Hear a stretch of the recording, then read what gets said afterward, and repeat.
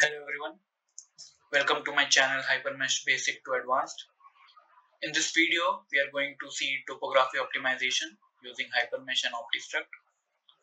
So to have a bit of a background about my channel and website. So I make videos and blogs related to Hypermesh and FEA. So if you want to see more of my content, you can visit my website hypermeshbasic2advanced.in, which I will put in the description, and you can check out my other videos on my channel. Okay, so let's get started with this tutorial. So in this video we are going to perform topography optimization, and we are going to use the same model that we used in topology optimization. Okay, so the only difference this time will be we'll be using a 2D mesh instead of a 3D mesh. Okay, so if you have not seen my topology optimization video, I will link it in the description. You can check it out from there. Okay, so basically we have a bracket like this. If you can see here, we had a bracket like this. So we'll be performing topography optimization in this bracket. Okay, so I'll just hide this geometry. Okay, so if you can see, I've already meshed the bracket with 2D quad elements. Okay, so this yellow areas are the non-design areas, and the blue areas are the design areas. Okay, so what we are basically going to do is we are going to fix these 4 holes. As you can see, I have applied the constraint. I have constrained all the degrees of freedom 1, 2, 3, 4, 5, 6 on all these 4 holes. Okay, and then we are going to apply a force of 3000 Newton on these 2 holes. You can see I have applied a force of 3000 Newton on these 2 holes.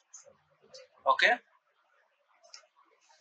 next we are going to create properties for these 2D elements. So I have already created properties for these 2D elements. If you go down here, yeah, so here is the properties. So we have created 2 properties. One is design property and non-design property.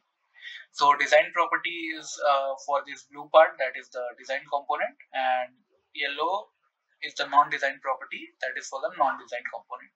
So I have used the card image as P shell, and the thickness of these elements will be 2. Okay, so if you're thinking what is design and non-design property, so it's basically linked to design and non-design component. So design and non-design component, we basically segregate before optimizing any component. We segregate into design and non-design component, so that the areas which we don't want to modify don't get modified. So these non-design components are the areas which we don't want to get modified during the optimization. So we have kept them under the non-design component, and the design component is the area which can be modified during optimization. Okay, so we have meshed the model, and we have meshed the component. We have created the properties. So the design and non-design properties will have the same thickness, 2 and 2 here, as you can see. Okay, so next we will create the material. So I have already created a material. So the material we'll use here will be steel, as the values of Eg and nu are present by default. Okay, so the material is there, property is there, component is there, right? So next we'll be creating load collectors, which I have already created. I have showed you. Constrained this non-design region here. I've constrained all the degrees of freedom 1, 2, 3, 4, 5, 6 for all these 4 holes 1, 2, 3, 4. Okay, and I've applied a force of 3000 Newton in the negative y direction, if you can see here. Okay, on these 2 holes. So we have already created the load collectors. Now after materials, properties, and load collectors, we have to create a load step. I'll tell you why it's important. Okay, so we'll use a load step. We'll use linear static load step for this optimization. Okay, so this analysis type will set to linear static, and will reference the constraint and the load collector and the SPC and the load field respectively. Okay, so now that we have the meshed component, material, property, load step, and load collectors, Now we have to proceed with setting up the variables for the optimization. So how we'll do that? So for that we can go to analysis, okay, and then we can go to optimization here, okay. So we'll click on optimization here, okay. Now we are going to perform topography optimization. So we have an option for topography here, as you can see beneath topology. So we'll click on topography, then we'll go to create, okay. So I've already created a design variable for topography optimization. I've named it topo-opti, if you can see here.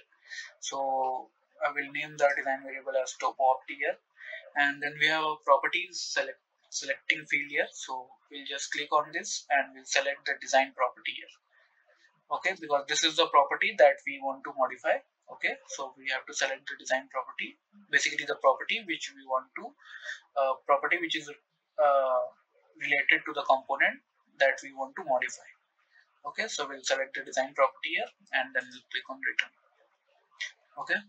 So we'll create the design variable like this, okay. But this is not all. So we have to give some additional parameters under the design variable, which we can give by going to beat parameters here, if you see. So we have to select the design variable here, okay. So it was topo-opti. So now we have to provide some minimum width of this bead. So for this tutorial, for this time being, I have put it as 6. Draw angle I have kept it as default, and draw height I have kept it as 4. Okay, and then we can assign the draw direction. Okay, so for the time being I've kept it normal to elements. You can just toggle it and keep any custom direction if you want, but for this tutorial we'll keep it as normal to elements. Okay, so this is the creation of topography variable for topography optimization. Okay, next we'll click on return. So we have created topography variable. Now we have to create the responses for the optimization. So we'll go to responses here, click on responses. Again, I've created the responses here, if you can see. Yeah, optimization responses. Okay, so I've already created the displacement response. So for I've named this as displacement response. So the response time type for this will be static displacement. Okay, and then we have to select the nodes for this response type. So the node here which we will select will be the point of application of the load. So as you can see, the load is applied to this RB2 element which I have created, which is connecting these two holes, okay, the nodes of these two holes. So we'll select this as the node. Yeah, so it's selecting that, okay. Then we can click on create and it will create. One more thing before that, so we have to select the direction of the displacement, that is the degree of the freedom. So for this tutorial I have kept it as degree of freedom 2, that is the Y displacement.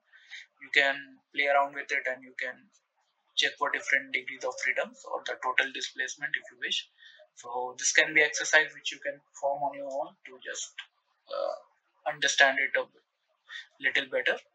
Okay, but for this tutorial I have kept the degree of displacement and degree of this freedom 2 for this tutorial. Okay, so this is how you create a response for optimization.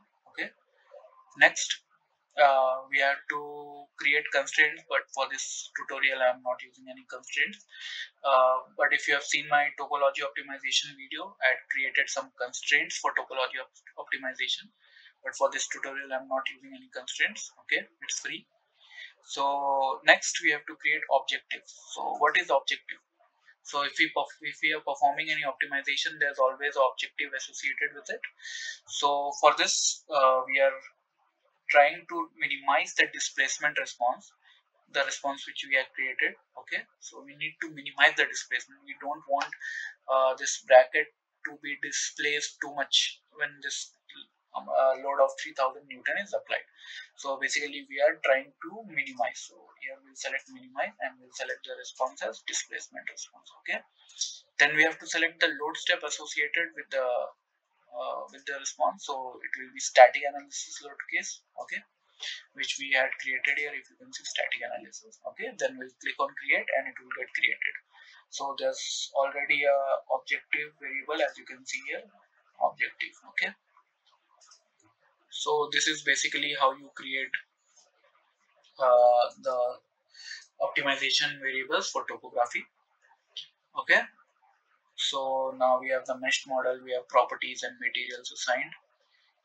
We have the load step, load collectors, and design variables created.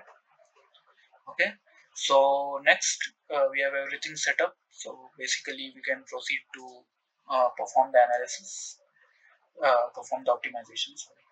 So we can go to Optistruct here. Okay, and if you're not seeing this Optistruct here, so what you can do, you can go to preferences here. If you see here preferences, then you can click on that and you can go to user profiles, and there you can select Optistruct from the available options. Okay, then it will appear here. Okay, so for me it's here, so I'll go to Optistruct. Okay, so this is file name. So export options will keep as all. Run options, since we are performing optimization, we'll keep it optimization. Otherwise, if you're performing analysis, you can keep it as analysis. But for this tutorial, since we are performing optimization, we'll keep it as optimization. Memory options will keep as default. Okay, so we'll proceed to run the optimization and we'll see the output results. So for that, we'll just click on this Optistruct. Okay, and we'll click on yes.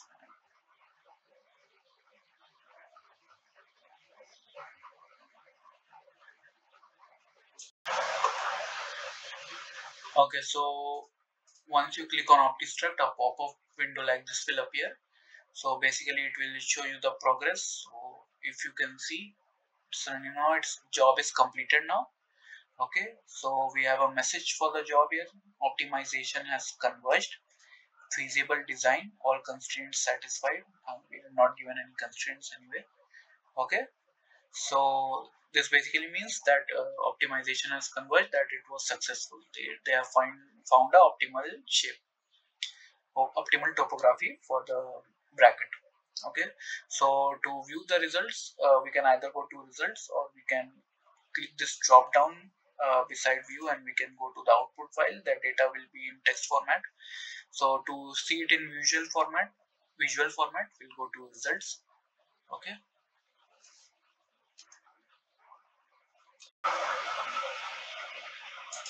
okay, so once we click the results, hyperview window will open like this, if you can see here.